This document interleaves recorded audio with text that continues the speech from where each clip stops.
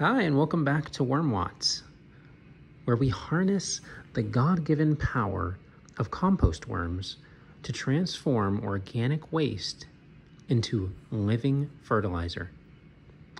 Now, today we're going to be looking at this bag, and it may not seem that interesting, but it's a bag full of leaves. It's a jute bag, as you'll notice, and it's full of leaves, and I stored them in here so that they would break down over the course of the year so that I could use them as a bedding for my compost worms. And so today I'd really like to take you along with me as we dig into this bag and see how the decomposition is going of these leaves. They've been outside, so it's been subject to all of the elements, the rain, the sun, and so it's gotten wet, it's dried out, gotten wet, dried out. And I just want to see how that breakdown is going for these leaves to see if they would be an ideal substrate for a bedding for some of the worms. And from what I can see so far,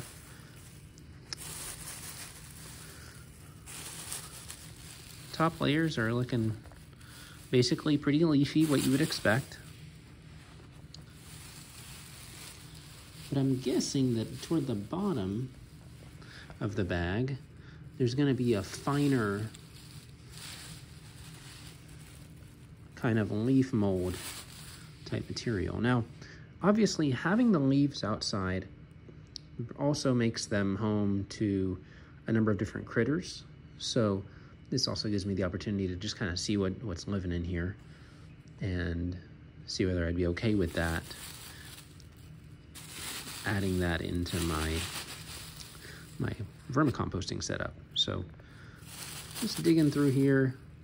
Again, not really seeing anything super telltale right now.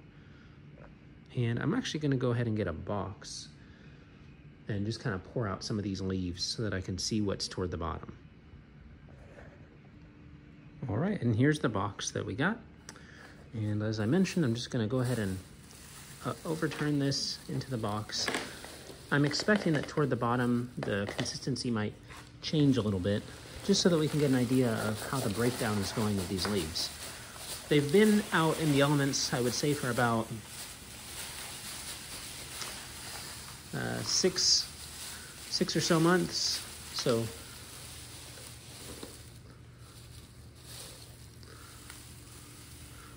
and toward the bottom, I'm noticing that it's a little bit more matted, whereas these, you can tell that you can see that the matted leaf, bunch of leaves right here. So toward the bottom, looks like there's a little bit more compaction. We've actually got not sure if that is looks like a black soldier fly larva casing right there.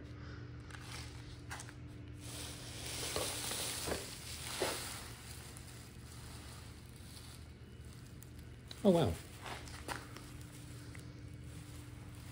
The bottom of this bag is completely torn. So it just broke right open. So the elements, the exposure to the elements just kind of helped the bag to break down. And that's what we're looking for right there. So we can see that it's starting to really decompose toward the bottom. It's nice, dark, and rich.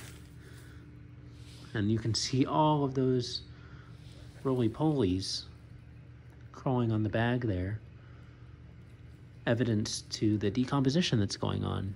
So that is a nice sign.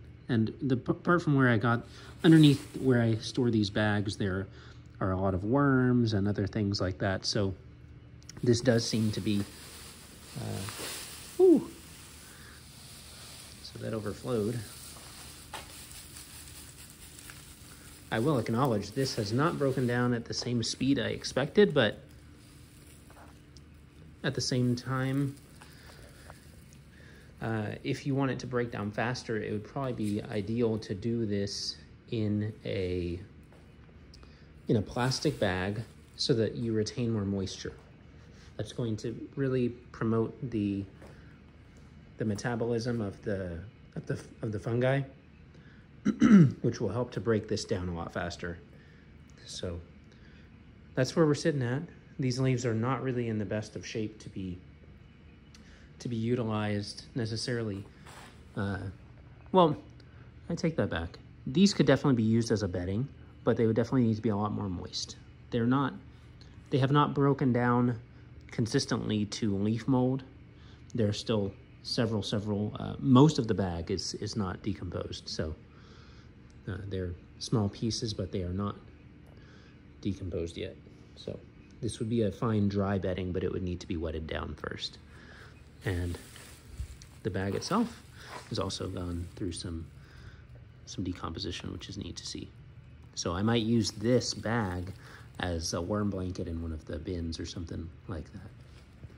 Anyway, thank you for joining me as we just explore different materials, different beddings, different substrates, and just get to learn a little bit more about this. Obviously, having the leaves in these bags has not necessarily contributed to them breaking down faster. So next time I'll consider a way to speed that process up. All right, well, hopefully we'll see you in the next video. Bye.